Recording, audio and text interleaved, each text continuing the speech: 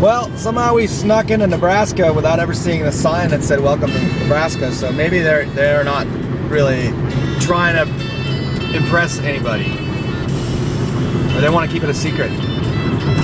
But we're seeing signs now for Lincoln, which is family. That's Pat Linsenmeyer and her brood, I guess, or in the vicinity, right? So hello, Sandy's family in Nebraska. And I don't want to tell tales, but it doesn't look as much fun as Iowa was. But that's probably good, because the Iowa kind of fun is a little dangerous, in our opinion. So here we go. It's Denver in 8 hours.